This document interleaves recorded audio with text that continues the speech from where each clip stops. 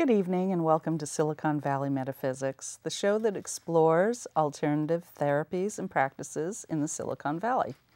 Tonight, as our guest, we have David Wilson. He's a medical hypnotherapist. Welcome, Dave. Thank you. Nice to be here. Thanks. Great to have you. Okay. We've been through this before. Yeah, I think so. Dave was one of my teachers at the Palo Alto School of Hypnotherapy, which is my alma mater and his as well. Mm-hmm. So tell us a little bit about what you do, Dave. Well, now I have a medical hypnotherapy practice, so I see clients. I also have a series of guided meditations I've created on CD, so I have those available on my website. And so I do speaking engagements at lots of senior centers and have done a number of talks at Stanford School of Medicine for the study groups there. Okay. And so it's very interesting work. It's different all the time. And as you know, with hypnotherapy, you can decide how busy or relaxed you feel like being at the time. So it's very nice. Yeah, I like it. Wonderful. So what do you do at the Stanford School of Medicine?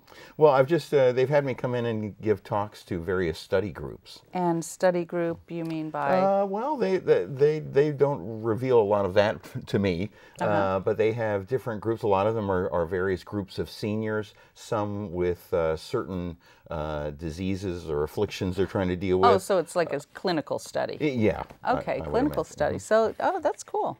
It is. And so the senior groups that's a whole different thing. That's in a different Well, they're place. often very interested in deep relaxation, stress reduction, right up my alley. So I will usually give them a number of ideas on how they can do that, and then we'll follow it up with a guided meditation for the whole group and get them in a real relaxed state. And so that's always real popular with everyone. You know? Yeah. Feels good to be relaxed, you know? Yeah, it does. It does. It's kind of funny because I remember the people in my class. It was almost like, they were doing drugs or something. They'd put each other under hypnosis and they'd get together in groups. It was pretty funny. And it feels so good that you want to do those meditations. You want to get in that deeply relaxed state. And of course, then all your body functions perfectly when you're in that state. So it's not only good for your mind, but good for your body and spirit as well. Absolutely. So talk a little bit about your CDs. How'd you come up with that? It started, my wife went through breast cancer surgery, and so I worked with her to prepare her for that. It was needless to say, she was terrified. And so I got her in a very calm and relaxed state and in preparation for the surgery, and aligned her body, mind, and spirit to work with the doctors, and then also to rapidly heal afterward. So we did all that process. It worked very well for her. In fact, the doctors noticed that she barely bled during the surgery. The surgery was over almost 2 hours early. She was back to work a week early, and she was out of the hospital 3 days early. So everything moved faster thanks to the hypnosis and the suggestions to do so. But when she got healed and went for her final checkup, and they said, okay, you're completely clean and cancer-free. Right. The first words out of her mouth were, oh, I hope I don't get it in my right breast. And of course, from the standpoint of a hypnotherapist and how you think affects your body, I was like, oh, don't say that. So that led me to create my first program, which is called Attain Perfect Health. Mm-hmm. And it moves your thinking away from a recurrence of an illness or disease and moves it to a very positive, healthful place. Okay. And so that you're focused on having a better diet. And, we rebuild our body every 6 months or so, cell by cell. So it has suggestions that you will rebuild your body in perfect health. And so it's one of the CDs I talk a lot about when I go to the different study groups. It's always of interest to people, and the people that always get the most copies from me are the doctors that are in attendance. Yeah. Because they can see the value of it so readily. Sure. Yeah. And so that led me then to get into the production of the CDs. And so once I had done that first one, then I did one for deep sleep, and I did one for reducing the pain and swelling of arthritis, one for weight loss, and they've all been successful, and people are very happy with them. Excellent. I have to tell you a little story. The sleep one, I went into a digital studio and recorded it, so it's very high quality recording. Then they give you a copy so you can listen to it a few times, see what you think. Mm-hmm. So once you decide it's what you're looking for, then I would call the studio and tell them to go ahead and master it, which is preparation for mass production. Right. So I called the engineer. I said, okay, I'm happy with it, and I went to sleep with it last night, and boy, I had a great restful sleep, so let's go ahead with it. I think it's what I was looking for. So he said, well, this ought to take me, an hour and a half to master, and then I'll call you back and we can get it to the recording company. Well, almost 5 hours went by, and then he called me and he said, if anybody's thinking this thing might not work, he said, I have to tell you, during the mastering process, it put me to sleep 3 times. Oh and he said, so if anybody's wondering, it really works. Yeah, so you did take that testimonial for your website, right? Yeah, I'm preparing the whole. In fact, I want to get a video of him telling the story. Yeah. So speaking of websites, since we're on the topic, you sent out a rather encouraging, excited message the other day, right. and it looks great. Thank you. And what is that? It's davidwilsonhypnosis.com. All run together like one word. So David Wilson Hypnosis and .com, and then you can see all the CDs I have available, and in fact, a lot of people, I've just made it available on the new website. A lot of people will go there and just download the program right into their iPod or MP3 player, and they don't even have to have a CD, so they can get it immediately right off the website. So that's been a new development I'm very excited about. And it doesn't cost them anything? Sure it does. Yeah, most of the programs are $10. The weight loss program is, if you were to buy it in a store, it's $30, but on the website it's $20 if you do the download. Yeah, or if you order off the website. Yeah. And it actually has 5 meditations on it, so it's a very full CD. There's a lot there. Yeah. Cool. So, tell me how you got started teaching at the school. How actually, let's really rewind. And how did you get interested in the school? Oh, well, that was kind of an interesting process. When I was a professional comic magician, I was touring with a stage hypnotist named Orman McGill. And Orman was very famous in the 1950s and 60s. He was on all the big shows like Hollywood Palace and the Mike Douglas Show and Merv Griffin and all of those. And, you're aging me. And in fact, when I first met him, Orman McGill, I was about 16. And I was very taken by him. Well, then when I had an agent call me in my early 20s and say, would you like to tour as an opening act for his hypnosis show? Oh, I was thrilled. Orman's real interest, though, was not stage hypnosis. It was therapeutic hypnosis.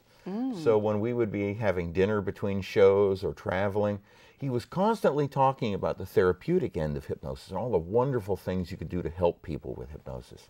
So he was a great influence in that direction. When he got into his 80s, he trained me to be a stage hypnotist, which I did for about 10 years, primarily in just colleges and high schools. So I did it as kind of an entertaining yet educational show, combining a lot of what Orman had taught me about therapeutic hypnosis. When I would do a show, there would always be people waiting for me afterward that would say, can you help me quit smoking or lose some weight or get over my anxiety? And I found that when I did work with some of them, I enjoyed helping them so much that I decided to look into finding a school that I could really learn the therapeutic end from. At that point, Orman was still alive and in his late 80s, and he said, Dave, there's a school right in Palo Alto called the Palo Alto School of Hypnosis, and it's run by Josie Hadley, and he was good friends with Josie. So he introduced me to her.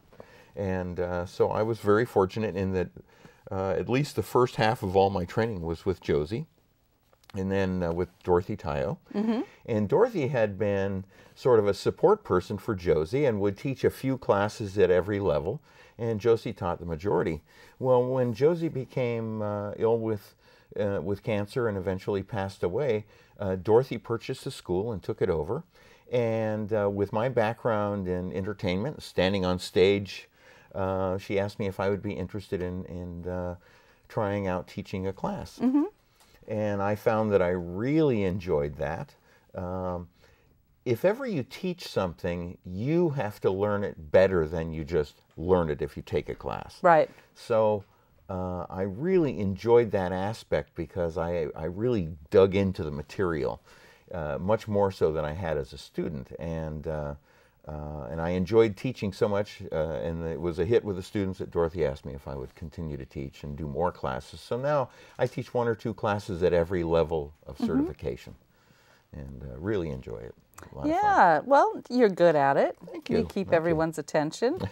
And, you know, and what I found about the school is it's fun. And it is very, you know, it's a great atmosphere. Like I was telling you before the show, how, you know, I was kind of bummed out that I couldn't make it to today's class. But, you know, it's just it's a great environment. And it's very open, and they give you, you know, anything they can do so that you will succeed. They're willing to do it. That's right. And it's funny because my mother went to Palo Alto School of Hypnosis, and she actually shared an office with Josie. No kidding. And I didn't know this until after I had enrolled, and I said, hey, guess what I'm doing? And then I found out about this. Surprise, surprise. I know. It's kind of funny, the synchronicity of the way things happen.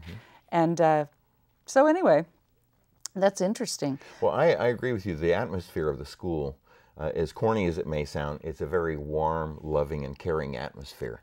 And so many of the students that come and take classes, once they've graduated, don't want to leave. And they're all trying to figure out ways to stick around and take another class, you know. Right. And I have to admit that's probably why I'm still there teaching, because I didn't want to leave. Sure. And, you know, coming from show business where it's really cutthroat and everybody's competing with everybody to get ahead of the next guy, it's so nice to be in this atmosphere where everybody only wants to help everyone be successful in whatever they're doing. And if anybody is working with a client and they're having a difficult time, everybody puts their heads together and comes up with maybe another approach or two. So it's really a terrific place, lots of support there, and I agree with you completely. I don't want to leave either. I know, and Dorothy's so wonderful. There's so many times she's let me use her office to, you know, take clients into. And so it's very nice. Very good. Very nice of her. So I wanted to ask you, what got you into the entertainment industry in the first? You know, when I was 8 years old in 3rd grade, I saw a magician at my school. And that really affected me. And then oddly enough, I think it was 2 nights later, they were showing the movie Houdini with Tony Curtis and Janet Leigh. And you're really I was hook, line, and sinker, and I announced to my family I was going to be a professional magician. And you know, if they had just said, "That's nice, Dave," I probably wouldn't have stuck. I would have done like most kids, learned a trick or two and moved on. But my mother was very concerned at this announcement. I'm thinking, I was 8, Mom, you know. But she said, "No, you're not going to be a professional magician." Well, that's not the thing you tell me, that I can't do what I want to do. So it made me so determined to prove her wrong that, you know, I did it for 35 years. So. Wow. Yeah. Wow. That must have been, you know, I see so many people, well, I as one of them, there's many times where, you know, we all go through about 2 or 3 careers in our lifetime, you know, and so it's wonderful now, the point I've gotten in my career, where I can start transitioning into my full-time metaphysical career and my hypnotherapy. It's great. And you're being a television hostess. Yeah. Here we are. Who would have thought? Making the big bucks. Yeah. Okay. So what's a routine day for you? You know, let's say a routine day. I probably get up and meditate. That's always the first thing I do. Then have some coffee, and if I'm being really good, I do some yoga. And then I go into my office and see whatever clients I have arranged. I usually like to have them in the earlier part of the day. And then often I teach in the evening, or maybe in the afternoon, or speak at a senior center, something like that. Or in the case of, like, when I'm working with cancer patients, I will usually go to their home to work with them. It's just easier for them than trying to get it all together and come down to the office. So I'll go in and work with them, and I always ask that they have either a friend there or a spouse there that can sort of see what happens and take it all in, so that that person that needs help can completely relax and not be concerned about what's going on in their home. And I just find that works really well. So that's kind of an average day for me. Yeah. All right. So why medical hypnosis? Well, when I started doing hypnotherapy, I really thought initially I would be happy with just doing things like helping people quit smoking and losing weight. Then I started working with people for self-confidence and self-esteem, and I saw how they progressed and improved in their lives. And then when the course was offered to me to take medical hypnotherapy, I thought, well, I'll take it. It sounds interesting. I doubt if I'll ever do it, But of course, I found out right away that helping someone that really needs help is probably the most gratifying work of all. Right. And also, right as I finished that course and got my certification, that's when my wife found out that she had cancer in her left breast. So timing's everything. Yes, and I suppose it was meant to be so that I could be there to help her. Amazing how our path goes. Amazing. It is. So what are some of the misconceptions that you hear about hypnosis? There's a lot of fear out there. Well, first of all, there's a lot of people that tell me it's mind control. It is not, because in order for me to induce hypnosis upon you, I must have your complete cooperation. Right. If at any point you decide, I don't want this to happen, you come out of it just like that. So I'm not in control, you are. I say the same thing to everybody pretty much to get them into that deep state of relaxation. For the person that follows along, works with me, pays attention to what I'm saying, they go right into that deep place. For the person that's nervous about it and they keep thinking about other things, they don't get there. And so for some people it takes some practice to learn how to get to that deep place. It's not like in the movies. I can't just say a few things and you fall over and do whatever I say. I'd be so much wealthier if that were true. But no, that doesn't happen. And I also can't make you do things you would not normally do. Right. Like, for instance, I can't make you give me all the money in your wallet. That would only work if you really wanted to give me all the money in your wallet, and then I wouldn't need to say anything, I can't, like in movies where they make people go kill people, you can't do any of that. That doesn't work. It wouldn't happen. You're simple, bark like a dog or cluck like a chicken. Well, now see, the sad side of that is, because I did stage hypnosis for at least a dozen years, and the people that volunteer to come on stage to be hypnotized, they come on stage because they tend to be the class clowns, they tend to be the drama students, they tend to be people that want to be singers and comedians, and they want to be in movies. So this is their chance to do what they want to do. So they come up, and when they go under, they're great subjects, and they'll do lots of silly stuff because they want to get laughs and they want to be funny. Now, the person that comes up that's an introverted person, even when they go into hypnosis, they stay introverted. So those are the people in a stage show you see just sitting in their chair like this, and they never move, because everything that we're asking them to do is beyond their personality. So they just don't respond. But I've had them later after the show say, wow, what a show that was, because they can hear everything. So sometimes they're even chuckling while they're sitting there, even though they're in a light state of hypnosis. But they still don't participate. But the other ones are just channeling their inner chicken or dog. Yeah, right. Yeah, okay. They like getting the laughs. It's fun for them. So. Okay, well, thanks, Dave. For our next segment, we're going to bring in a woman that has actually gone through the hypnosis process, and she can tell you what her experience was. Thank you. Welcome back. Our next guest is Danielle Colvin, and Danielle's been through the hypnotherapy process, and we're going to speak to her about what she went through, her experience, and hopefully our viewers out there will find out that this isn't something to be afraid of. Welcome, Danielle. Good evening. Thank you for coming. I'm glad to be here. Thank you. So tell us a little bit about your experience. I understand it was kind of a tragic time in your life. Well, my husband became very ill, and I realized the seriousness of the situation, and I realized how responsible I was for everything, whereby we always shared experience together. This time I was responsible for all, and it created a great deal of anxiety. And a person that I met had gone to see a hypnotherapist in order to lose weight, because a cardiologist had told her, if you don't lose weight, you will certainly die. And she had gone to this man. His name was also Don Wilson, believe it or not. And I went to see him, and I found out that for the description he gave is that hypnotherapy is really rethinking a condition whereby you imagine something that is very bad for you, but you can reimagine it to work for you. And that's how I was first introduced to it. And I was able to learn from him what they call self-hypnosis. Right. And that was very, very helpful, actually. And even in that process, it was group self-hypnosis. I met other people who also needed to have their mind reconditioned, per se. We'll give you one example. There was a person who was a pilot, and he traveled from America to Europe all the time.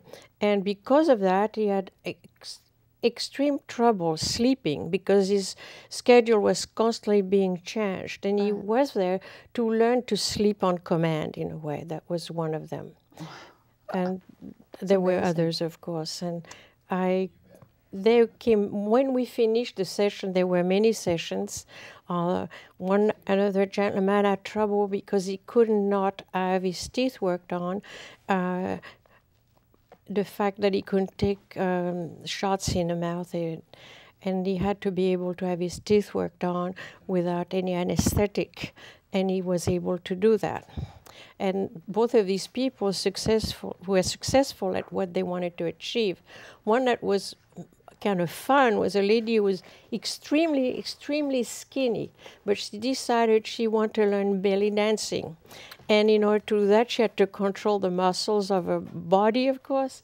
And at the end session, she did a dance for us, able to move the muscles of her body. Wow. That's about it, really. That's fun. And for me, it was helpful because I could cope with whatever I had to cope by just thinking of it in a different sort of way. So this was a positive life experience for you. Yes, it was. And when you say self-hypnosis, Dave, would you agree with me that all hypnosis is self-hypnosis? Sure. We're all, we all have this ability to do this. It's just going into a deep state of relaxation. Yes. And so, that is helpful for a lot of people. I realize that you used it for a specific time in your life. Do you continue?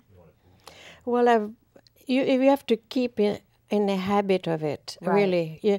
And I've kept it for a long while, but right now I'm no longer in the habit of practicing it.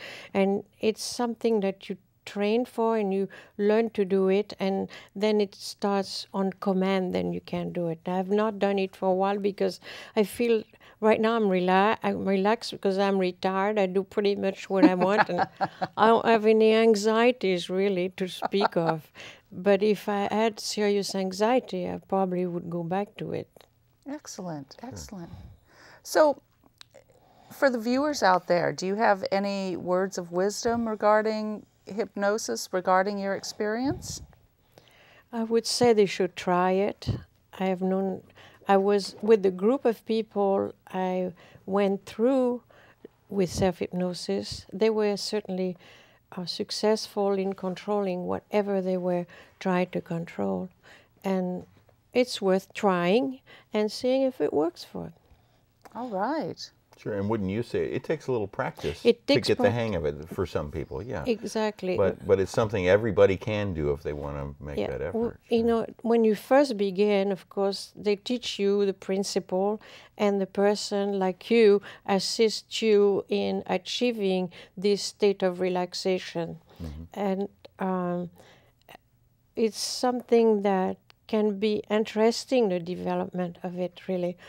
At one point, he always would play music. As I said to you before, he would play music, especially harp music.